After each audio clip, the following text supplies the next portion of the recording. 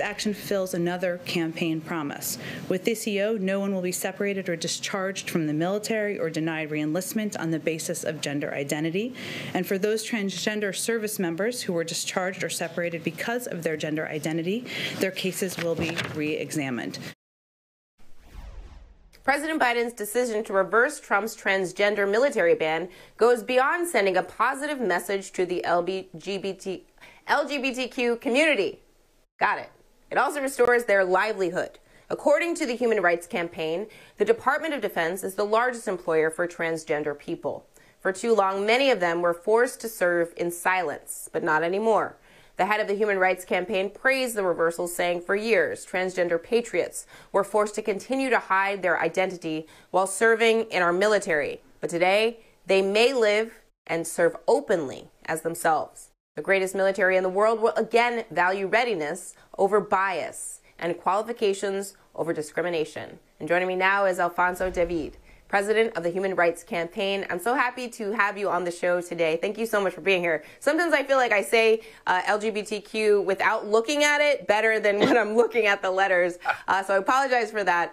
But we know what we mean.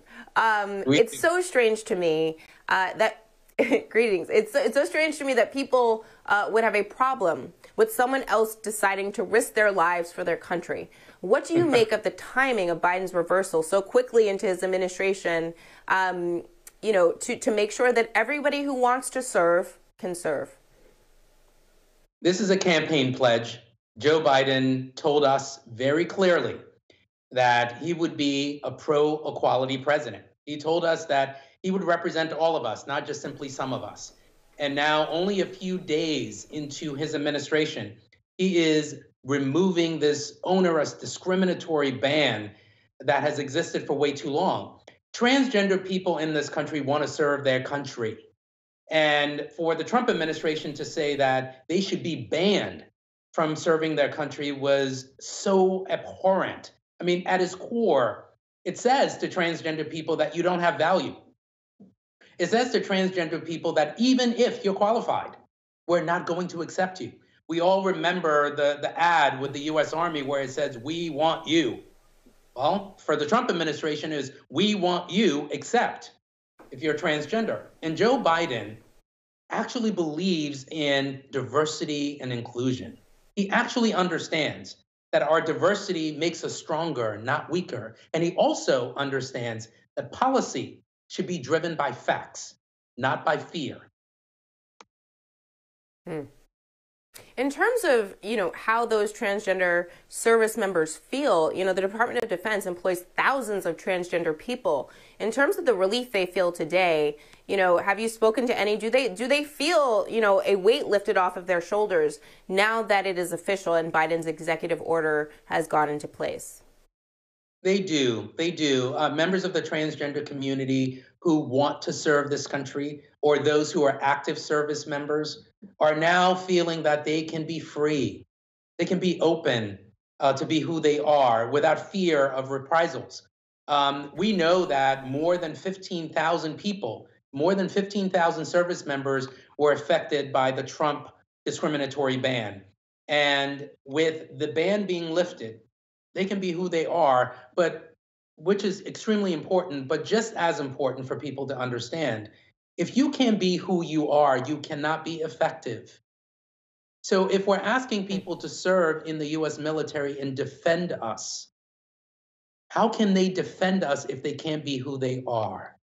And in 2016, the chiefs of staff to each military branch testified that there had been no negative impact on policy or military readiness by allowing transgender people to serve.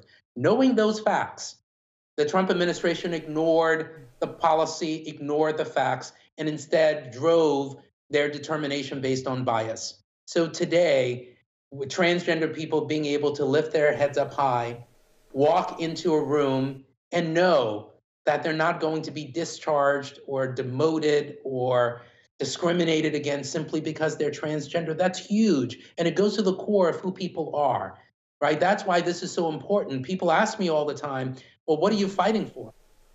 I said, I'm a Black man, I'm a gay man, I'm an immigrant.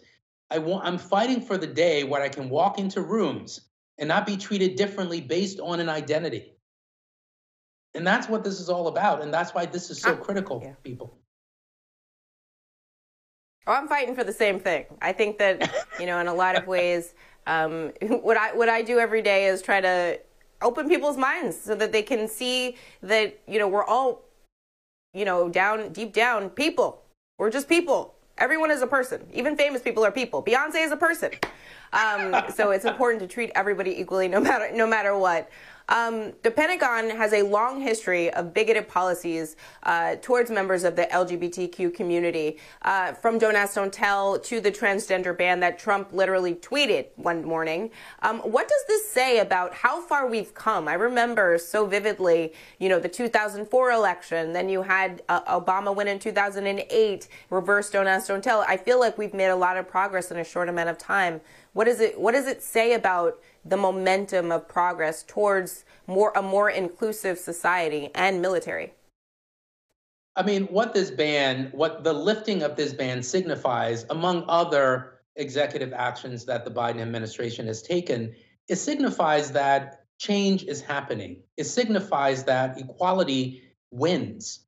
It signifies that when we talk to people and show them who we are, they accept us for who we are. We know, as an example, in the early 2000s, when people were asked about marriage equality, only 38% of people said they supported marriage equality. Today, it's more than 70%. We know that more than 80% of people in this country, including people of faith, support non-discrimination protections for LGBTQ people. We have moved significantly. We're not there yet. We're not in that place where we can say we have achieved liberation. We're not in that place where we can say we've achieved full equality, but we're certainly on the road to that place.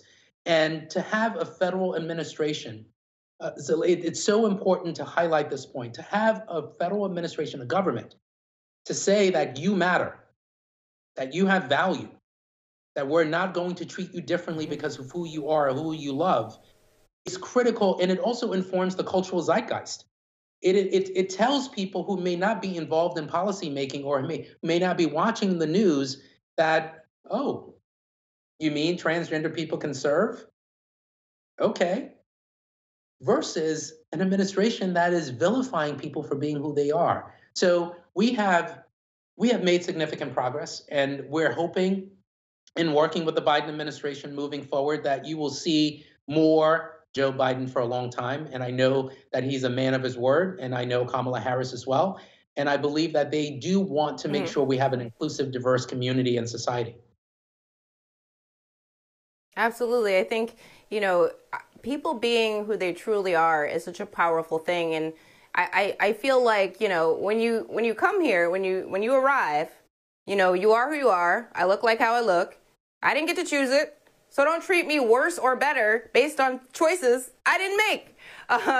People being true to who they are on the inside is a freedom that we all should enjoy. Alphonso, David, thank you so much for being here on this historic day, and please stay safe. Hi, I'm Zerlina Maxwell. Thanks for checking out our channel on YouTube. You can see more from Zerlina by clicking any of the videos on this screen, and make sure you subscribe below to stay up to date on the day's biggest stories. Thanks for watching.